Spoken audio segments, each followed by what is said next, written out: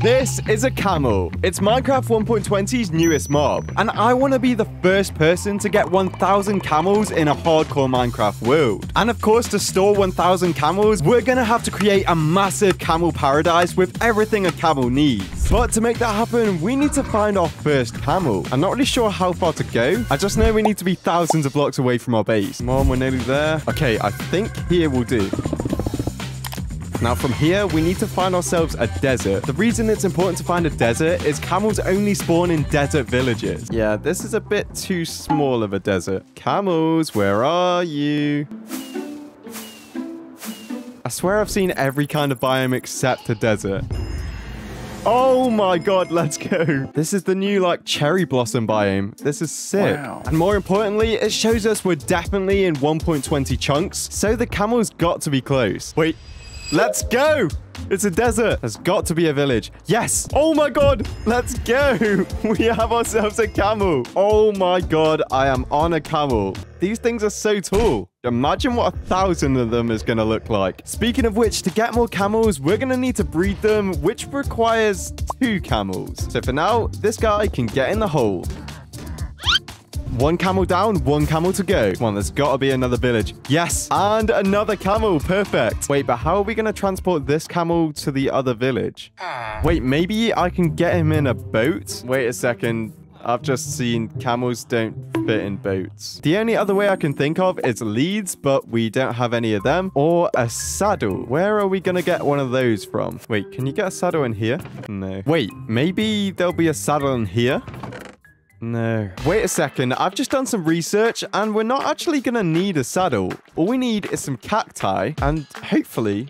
Yes, the camels should follow us and they also eat it. We have a long journey ahead of us. I think I'll call this guy Roger. No, not again. So lazy. Let's go. So now we can finally feed these guys some cactus and hopefully create a baby camel. Oh my god, this guy is so cute.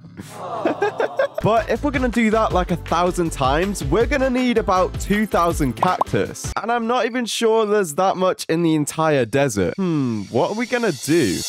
This calls for a massive cactus farm, but we have no materials and we're over 50,000 blocks away from all of our farms and our chest room. Well, I guess we'll have to do this the old-fashioned way.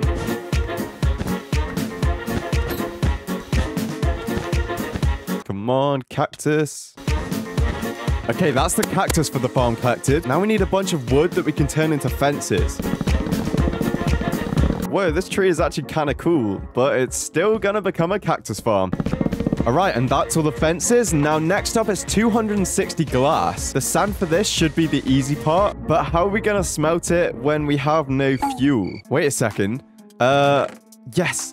There's iron in here. We can use it to make a bucket and then use this lava as a fuel source. Let's go. Okay, and finally, that's all the glass we need. But we have used up all our iron on this bucket, and we still need a bunch of hoppers for this farm. So it looks like we're going mining. All of this to get 1,000 camels. It's gonna look so cool, though. Yes, iron. Let's go. Massive cactus farm, here we come.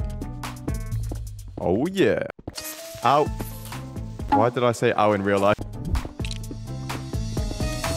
All right, now we've got a problem because I only have my silk touch pickaxe with us and we can't get this iron out of the ores. So we literally need to get this cobblestone, craft it into a pickaxe and use this to mine the iron. Yeah, this world is over 4,000 days old.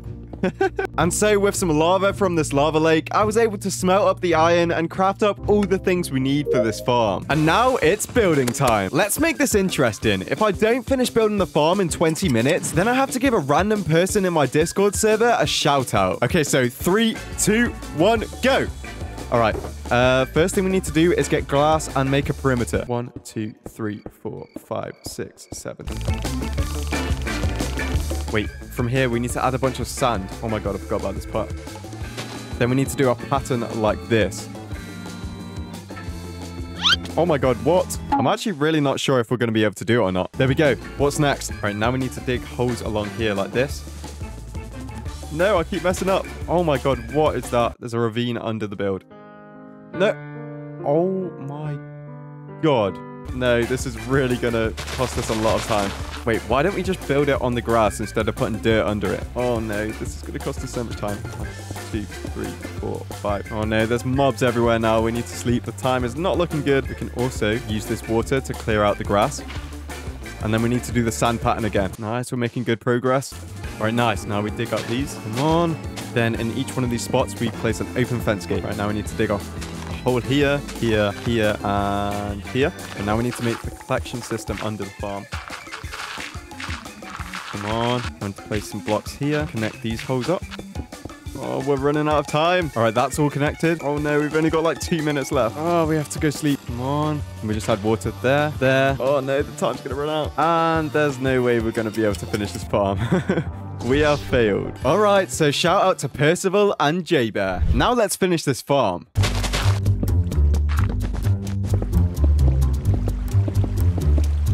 Alright, so this is one layer of the cactus farm, and it produces about 200 cactus per hour. But I'm thinking we need about 1,000, so...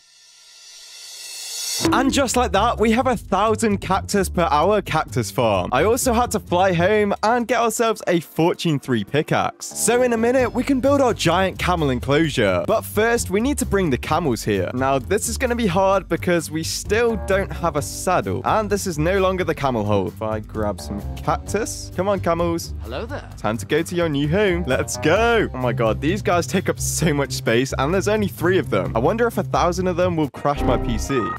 No, don't sit down. Well, I think we're leaving a camel behind. Okay, and now that we've got 2 camels here, we can start to breed them again. 1 cactus for you and 1 for you. And we now have 4 camels. So whilst we're waiting for these guys to be able to breed again, let's build them an awesome enclosure. I think we'll use sandstone for this. Oh, it's so satisfying. Then we can use this to craft up some sandstone walls and build a safe enclosure for our camels. Excuse me, Mr. Camel. You need to get inside this fence, please. Perfect.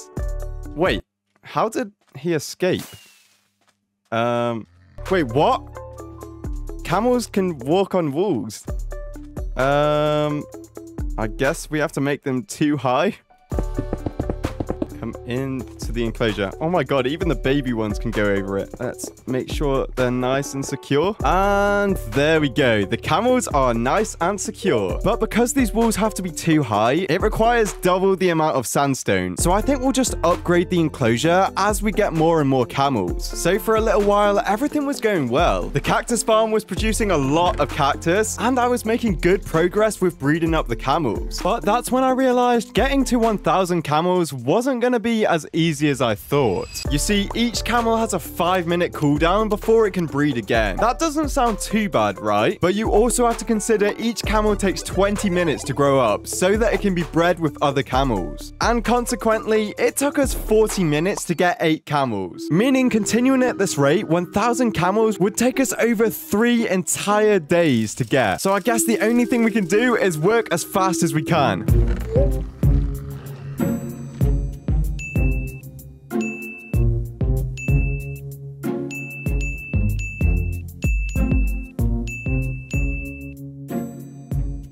However, I soon realized that the more camels we have, the more camels we can get in each breeding cycle, meaning it's going to take a lot less time than I thought. Alright, so we now have 72 camels, but I don't think this enclosure is going to fit anymore. So the plan is to upgrade this tiny enclosure into a camel's paradise. It will be filled with everything a camel could ever want, and it's going to be massive, so it will have plenty of room for our 1,000 camels. So step 1 is building a massive wall around the area for the camels. But we don't want to make a boring old wall like this, so let's try and spice it up a bit. I think acacia wood would go very nicely with sandstone. Alright, let's see what we can do with this. We'll get some walls and some fences. Now we just need to figure out which pattern we like the best. Yeah, I'm definitely thinking I like this one, but is it camel proof? And to find that out, we need a saddle. So we better get searching. Oh. There is a village. There is a decent chance there might be a saddle in a chest. Nope. Nope. That is a crafting table. Not a chest. No saddle in the village. Ooh. A desert village. Why is finding a saddle so hard? Ooh. A desert temple. Apparently there's a 23.5% chance of a saddle in here. So let's hope we get lucky. No. Yes! Oh my god, let's go. All right, time for my first time ever riding a camel. Oh, let's go. This is sick. Oh yeah, camels have a dashing ability, so they can leap forward like that. That's really cool. But now for the ultimate question. Is this wall camel-proof? Yes, it is. Oh my god, yes, the camel can't get over it. So now that we have our wall design, let's grind for the materials. But thankfully, whilst I was waiting for the camels to breed, I was mining a bunch of sandstone. So that's not going to be a problem. What we really need is acacia wood. Okay, I think we've got everything we need. Now let's build the massive camel protection wall. First, we'll do one layer of this all the way around. And whilst I was doing this, I was making sure to leave enough space to build all the other cool things for our 1,000 camels. We need to make sure that it's 100% camel proof so our camels are nice and safe. Oh no, this ravine might be a problem later. But now we'll just build across like this. And we are done with the first layer. Now let's do the second. This one's going to take even longer, but it's going to make it look so much cooler. And there we go. The camel protection wall is complete and it's absolutely massive. So now it's time to free the camels and see if the camel protection wall actually works. Be free, camels, be free. Go explore your new enclosure. There's so much room for activities. Hopefully the wall is fully camel proof, but let's just see. Uh-oh, that's not good. Okay, so I'm controlling the camel, and I can get up this bit, but I don't think regular camels are smart enough to do that on their own. Maybe I was wrong. No! No, come back! Camel, no! We're losing camels! We can't have this. We need to fix it. It only happens when the fences are on the corners, so if we just replace them, that should fix it. And now the wall is 100% camel-proof. So before we move on to step 2 of our Camel Paradise plan, let's get closer to 1,000 camels. Oh, wow. This cactus farm is so good.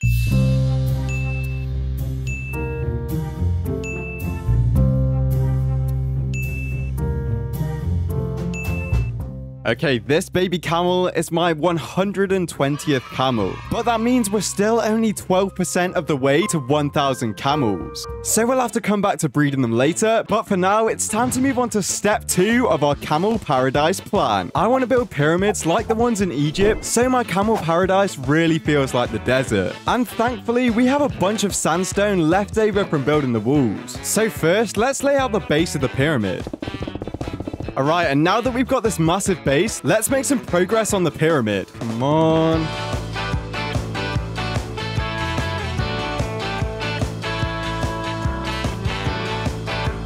All right, I think we need to pause construction on the pyramid. Remember earlier when I said these holes might be a problem? Well, they are definitely a problem.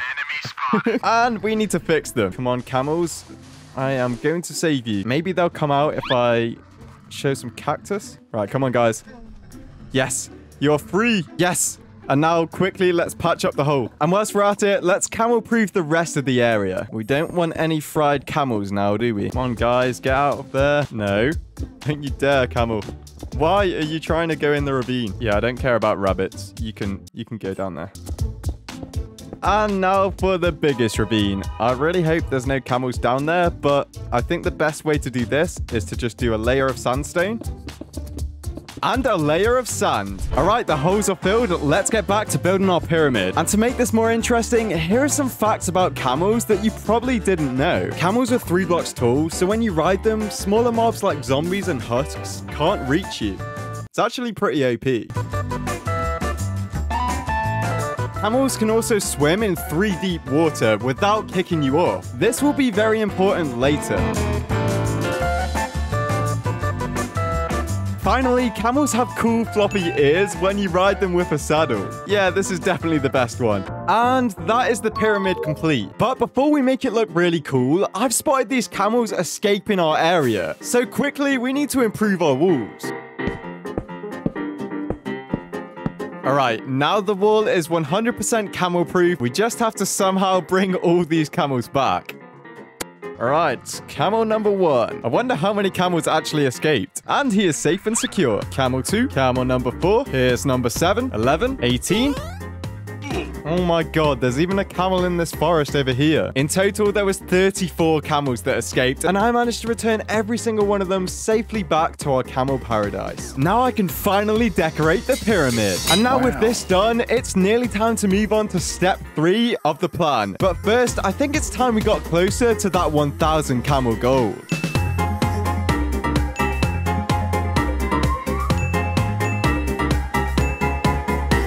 Okay, that's about 400 camels. Now let's move on to step 3 of the Camel Paradise plan, which of course is to build a camel oasis for all the camels to refill their hum. So for this, we're gonna need 2 buckets of water.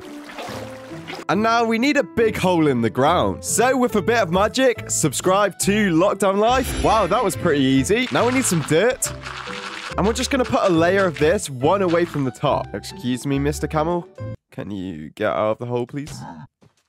Thank you. All right, now that it's completely covered, we can use our water buckets to start filling up the oasis. Oh, that's so satisfying. Okay, now we can get rid of the dirt.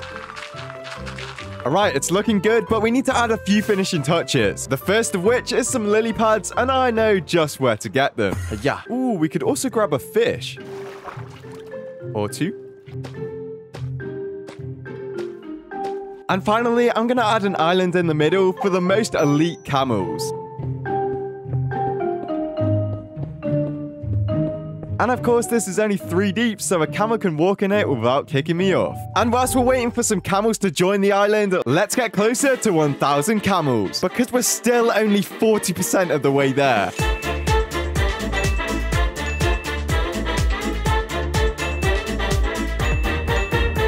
Wow, it's getting cramped now. Imagine it at 1,000 camels. And just as we hit 600 camels, we had our first visitors to the elite camel island. What's up, guys? Huh? Now, before we get to 1,000 camels, we need to complete 2 final quick things of our plan. The first of which is building the world's largest cactus. And I think we'll build that here. All right, this is going to hurt my boots a lot, but hopefully we can do this without dying. How long do we have to do this for? Because I'm taking damage. Ow. Well, my health is getting a bit low. It's kind of scary. Where is the world limit? No. No. Oh my god. The ground's going out of render distance. This is 1 tall cactus. No. 2 hearts. Ow. Yes. Oh my god, we did it. And only 2 hearts left. That is 1 tall cactus. And now finally, to honor the 1,000 camels, I want to build a giant camel statue for all of them to enjoy. And we'll do this whilst breeding up the camels to get to 1,000 camels. Is my PC gonna crash? I don't know, but let's do this.